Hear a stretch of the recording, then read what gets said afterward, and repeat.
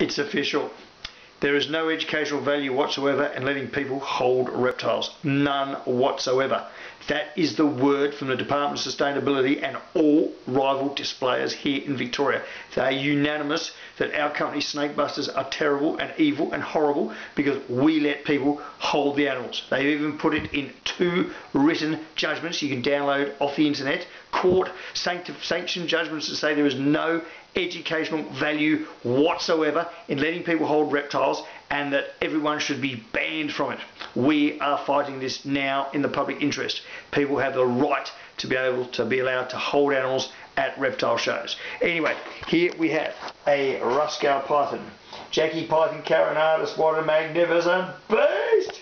Now of course there's some people out there that still call them python carinatus. That's what it was described as in 1981. A few people got a brains, they listened to me in the first place. I was the man that actually transferred them to the genus Morelia. It is in general use at the moment, but the DNA evidence says they've been separated from the Morelia lineage, I think about 20 million years. Long enough to be in their own genus. So I named it after my beautiful daughter. Anyway, that's all for now from the Snake Man.